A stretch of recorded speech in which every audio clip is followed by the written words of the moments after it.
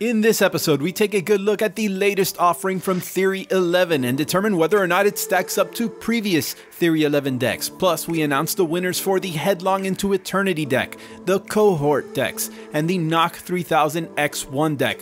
All that and more coming up next.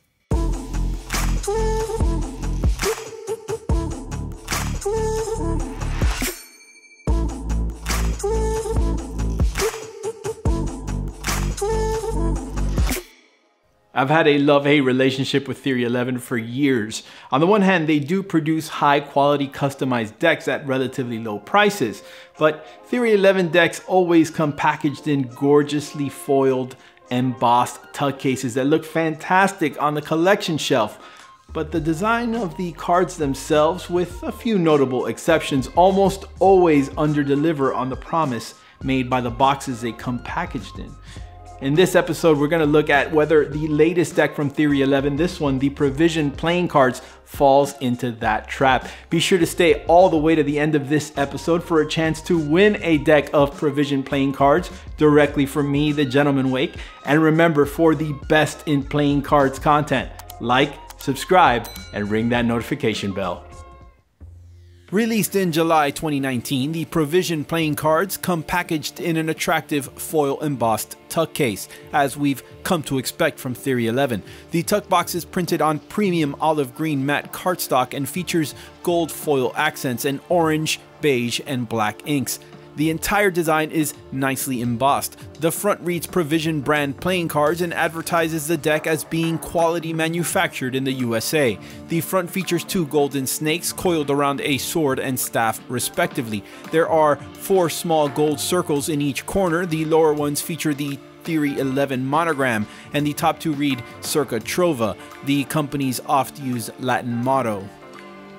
There's gold foil framing around almost all of the sides of the tuck, and the sides announce the deck designer, True Hand, on a banner with a staff behind it, and reiterate Theory 11 as producer on another orange banner sheathing the blade of a sword. The bottom features the traditional ad copy, and the top reiterates the deck's name. The tuck flap is held in place by a perforated rectangular off-white seal. The back of the box features a representation of the back design of the cards, 2 golden snakes coiled around orange seals, bearing the Theory 11 monogram, and the 4 suit pips in raised gold foil. Written in along the top and bottom is the Latin phrase "Fronti nulla fides," appearances can be deceiving, and along the sides is the Latin phrase "Gutta cavat lipidem," which translates to "constant dripping wears away the stone," part of the longer Latin platitude that follows with "not with its force, but with its consistency."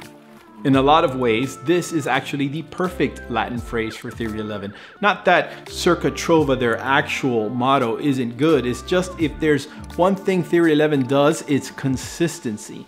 And the truth is, if destroying the stone in this particular analogy represents a huge success, then Theory 11 has been content to wear away at it with a lot of solid, if imperfect, releases, rather than shattering it with a single massive successful blow.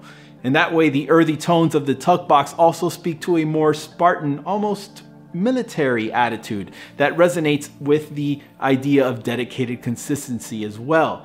The colors actually remind me of those worn by the Boy Scouts of America. The inside of the box features a beautiful repeating gold foil pattern made of the T11 monogram seals. The deck features a bright orange colorway back design that, in contrast to the tuck case, replaces the pips with 4 convex diamond shapes in order to retain two-way symmetry. The Latin phrases remain, however. Interestingly, the poker border and by extension the front faces of the deck are not stark white, but rather a nice eggshell color. The off-white color tone is something I actually liked so much the first time I saw it implemented, which was on the vintage plaid decks by Dan and Dave, that we used a similar off-white tone in the execution of the first TGW brand deck, the Parlor, which incidentally is going into production very soon.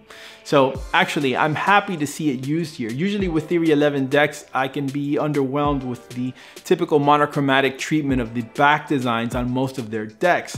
However, I quite like these card backs. I feel like the bright orange works really well here. I also found it interesting that they chose to go with a completely custom deck. The faces feature modern sans serif index font and great looking unique pips characterized by a squat design that are reminiscent of the shape of the curved snake bodies on the back design, most clearly seen within the spade pip of the ace of spades. The traditional red suits here are the same orange tone as on the backs. Additionally, the upper right and lower left corners of the spot cards feature the card values written on it.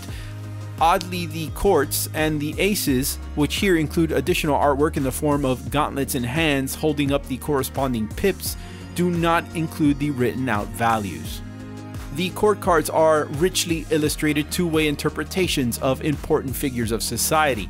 Although the illustrations are restricted to the deck's color palette, they remain vibrant and eye-catching thanks in large part to the use of metallic gold ink, bold orange, and a teal blue color not seen on any other cards in the deck. Although I don't think the artwork represents specific people, there are some allusions to historical figures and some prominent roles of society, including a high priest, a musketeer general, a learned noblewoman playing the harp, a harlot with her dog, a warrior maiden reminiscent of Joan of Arc, and a stately king locked in a battle with a serpent. Interestingly, the Suicide King trades his sword for an axe but loses none of his self-harming tendencies, seemingly splitting his head with the blade. Perhaps there are even a few bits of social commentary sprinkled in and open to interpretation, namely the presence of flames behind the priest.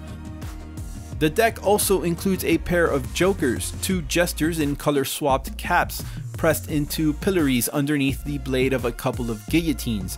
There's a Theory 11 ad card and a color change double backer as well that perhaps hints to a future olive green iteration of the Provision brand playing cards.